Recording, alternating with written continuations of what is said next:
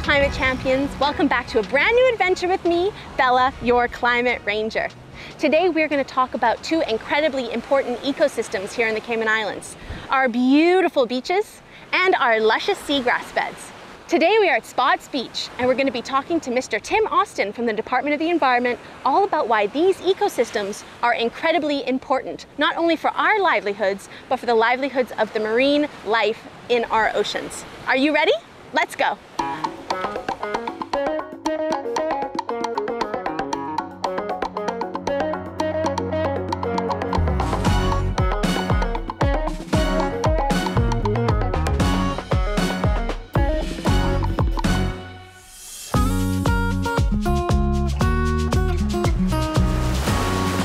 Super excited to introduce you to Mr. Tim Austin. Hi, Tim. Hi, Bella. Lovely to see you again. How are you doing? Very well, thank you. So, Tim, let's talk first a little bit about beaches. How are they significant to our marine ecosystem and our own livelihood here in the Cayman Islands? Well, we live on an island. You can't not have a beach on an island. So for livelihoods, they're absolutely important. Lots of times we see beaches as, you know, they're kind of places to go and enjoy. So the businesses that get their recreation, the surfers, the sunbathers, the kind of beach vendors, they're really important. But for an island that thrives on tourism, also critically important. Everybody assumes the Caribbean is a beach. Life's a beach. We're coming to the Caribbean, we're going on a beach. White sandy beaches. That's where people want to be. So it's it's kind of obvious that the 7 Mile Beach is our most popular tourist destination. That's where people want to be, those white sandy beaches. So in terms of tourism, they are absolutely hugely important and they deliver a lot of money to the economy. By the tourists that come down, they lie on the beach, they need a towel, they need a chair, they need a drink, they need a meal. And that really is the kind of the backbone to the economy here in the Cayman Islands. And how do they, what's the importance for the marine life? Obviously, it's so close to the water. So they are a marine environment of absolutely true significance, absolutely. And turtles love beaches. And of course, offshore of many of our tropical beaches are the seagrass beds where turtles live and feed turtle grass. Turtles are feeding there. They then need these same beaches for nesting. So the interconnection between the two is absolutely essential. We need coral reefs, then we need seagrass beds, and then we need the beaches that are associated with them. Turtles come to shore to nest. They can't live without a beach, and they're all born on a beach. So, yeah, the connection is intense. And how are beaches created? Oh, wow. Okay, so these are islands, and much of the sand that is on our beaches is called, let's get significant in science, calcium carbonate. Calcium carbonate. It comes from calcium, which is taken out of the ocean. Little creatures using sunlight are able to form rock skeletons. So the white rocks you see all around the island, they all came from living creatures. This calcium forms, and then of course with time the waves break it down. The sea urchins erode it, the parrotfish bite it. There's all kinds of production of sand that then contributes to sediment offshore, and then the wind and the waves wash it onshore, and then we have a beach, a sediment beach. And so many of our beaches, if you just swim just a little bit offshore, you'll see seagrass. Absolutely. So what's the significance of seagrass here in Cayman? Seagrass is really important. So offshore of a beach, you will find seagrass beds. So seagrass beds help to break down the wave activity. They make the water calm, and from that, the sediment that would normally be washing all around in the water, making it murky, is settled out and it's kept safe within the seagrass roots. It reduces the wave activity, which also prevents the beaches from eroding. So the seagrass has a really tight relationship. We find when we dig out seagrass bed, when we inadvertently lose seagrass beds, that the beaches erode. We also find that seagrass have, growing on the blades of a seagrass, you'll find epiphytes. That's a cool word. Epiphytes. That means they live on the outside of a seagrass blade, and they also secrete calcium carbonate. They also make sediment, so they help to contribute to the sediment budget that helps create a beach. When you lose seagrass, you lose the sand production, and you also lose the kind of wave dampening effect that seagrass has, and you find that beaches erode, and we've seen that a lot around Cayman. And I guess one creature that uses both the seagrass and the beach is our sea turtles, right? Absolutely. So that is one way they're interconnected. Absolutely, very interconnected. So seagrass locally we call it turtle grass, the most dominant grass out there. And one cool thing about turtle grass or seagrasses is they're actually plants. They have flowers and seeds. Like we're used to seeing plants on upland environments, but seagrasses are plants that about, oh goodness, 100 million years ago moved from the land into the water. So in Cayman we have 6 species of flowering plants that live underwater. So they're different from marine algae. When you go on the reef you see lots of green, some of that's algae, but if you're in a lagoon and you see those grass beds, that's a plant. And if you look very closely you'll see they've got roots and they've got flowers and obviously the leaves. So yeah, turtles feed on those, and that's really important in terms of their connection to the environment and to the beaches. You cannot have a turtle population without a seagrass bed, and you can't have a turtle population without a beach, because they need that to nest in. Oh my gosh, and that's incredible. And actually, we talked to amazing Dr. Jane Hardwick all about it, so let's go hear what she has to say. We are on the beautiful 7 Mile Beach, joined by a turtle specialist, Dr. Jane Hardwick from the Department of the Environment. She's going to give us the lowdown on turtles and take us through an excavation. Hey Jane, how are you? Hi, I'm good, thanks. How are you? I'm great.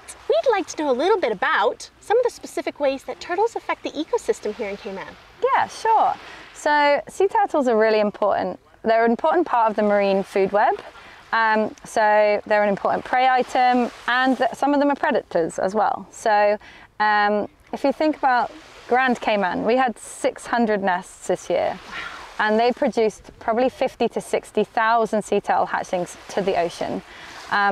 Some of those won't survive. They're very small and they are an important prey. So lots of seabirds, large fish, sharks, things out past the reef will feed on them. So the ones that do survive and mature have very important roles in the ecosystem. So for example, hawksbill turtles, they feed on sponges on the reef, and they actually, by maintaining the sponges and keeping the levels slightly lower, allow the corals to grow. And corals are obviously super important, and coral reefs themselves have a very important role in protecting the island.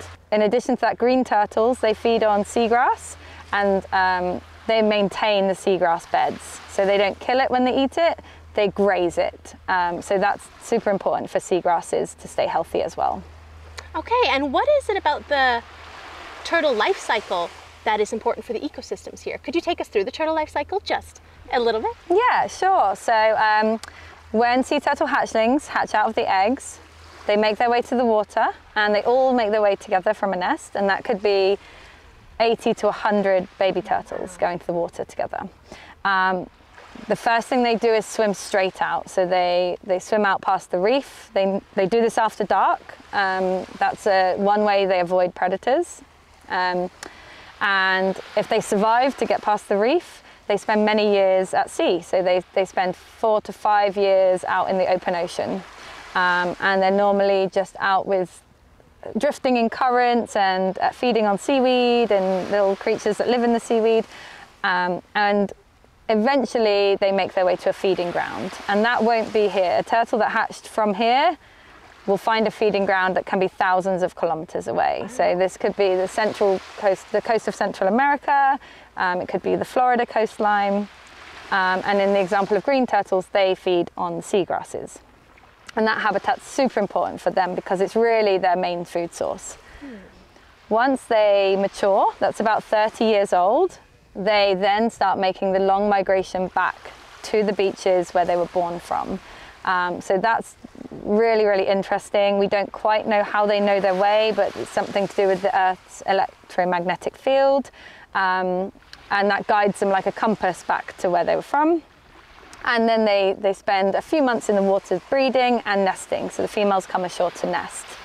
And once they're done with the breeding and nesting, they then make their big long journey back to the same feeding grounds that they were at before. Right. So it's really important that we have these areas protected for them then. Yeah, it's really important that their nesting beaches are protected and also their feeding grounds. Wow. Because if we lose, say, a significant amount of seagrass, there's nothing for the green turtles to survive on. And if we lose beaches, there's nowhere for them to nest. Right, so it's all intertwined like exactly, that. Yeah. Well, that's super interesting, and thank you for telling us about that. So Tim, What are some of the threats to beaches and seagrass that are caused by human activities? So maybe coastal development, for instance. Exactly. Well, so like all marine ecosystems, they live in very, very delicate balances, and those balances are so easily interrupted. Seagrass, as you mentioned, coastal development is probably one of the biggest threats. So we build a little house on the beach, we build a big hotel on the beach. That has implications offshore. So nutrients get in when we water the lawn with the fertilizers. We add a whole kinds of pollutants to the environment that have a very big impact on seagrass beds. But we're also altering the environment in many different ways when we go line fishing and we remove the fish that potentially control the seagrass bed or contributed to it. Or when we dredge a channel through so that we can get our boat to the dock. Or we do a lot of physical removal of seagrass beds. And unfortunately, like corals, they're also subject to disease. So we've heard of stony coral tissue loss disease, which is really affecting us badly. There's a seagrass blight too. There's a disease that is slowly killing seagrasses, and we don't know where it came from and what caused it, but probably most likely it was some form of marine pollution that came from the land, that came from humans. Then of course, climate change, that really big topic that everyone is talking about at the moment. Seagrasses live in the marine environment, and that environment, because of climate change, is changing dramatically. We're seeing increased CO2, and when CO2 dissolves into the water, it lowers the pH. It makes it more acidic. Seagrasses don't like to live in an acidic environment, although they do a really good job at controlling acidity. So it turns out that although seagrasses are suffering the effects of climate change, they're really, really important to helping sequester carbon from the environment and to keep the ocean, or the seagrass beds and the areas adjacent, more stable. They absorb the carbon, they prevent the pH from getting too low, becoming too acidic, and that is really a huge contribution. And people didn't realize that to now. Everyone used to say the rainforests, those were the things that mattered. It turns out seagrasses are as equally productive in terms of carbon sequestration. That's a big word for removing carbon from the atmosphere, which is what we need to do. Turns out they're really, really very important in that regard. So it's really important that we conserve what we have, because it surrounds our whole island, to conserve it for climate change to support our future, right? It is absolutely essential. We need seagrasses just to enjoy life in Cayman. The world needs them to help control this carbon crisis that we're facing right now. And what do you think is the biggest challenge in terms of the future sustainability of the Cayman Islands? Well, I think climate change is probably the biggest existential threat. That's a big word, but the biggest threat all around us. Climate change is impacting so many facets of our life. And for seagrasses that are living in an environment that hasn't changed much until humans arrived, this is a really big problem. But I don't think it's completely all doom and gloom. In Cayman, we have marine protected areas.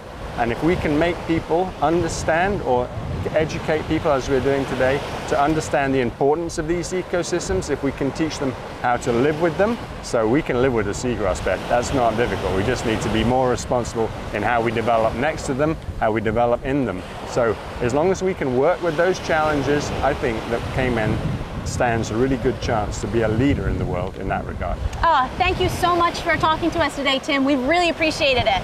No problem. And I know you're going to inspire so many kids. I hope so. And always remember, the Department of Environment is there. If you want more information, come and find us. They know where to find you. Thanks, Tim. No worries. Thank you. Remember that you are empowered and capable of making decisions every day that will help the future of our islands. Now, get out there and explore your home just like I'm about to. I will see you later, Climate Rangers.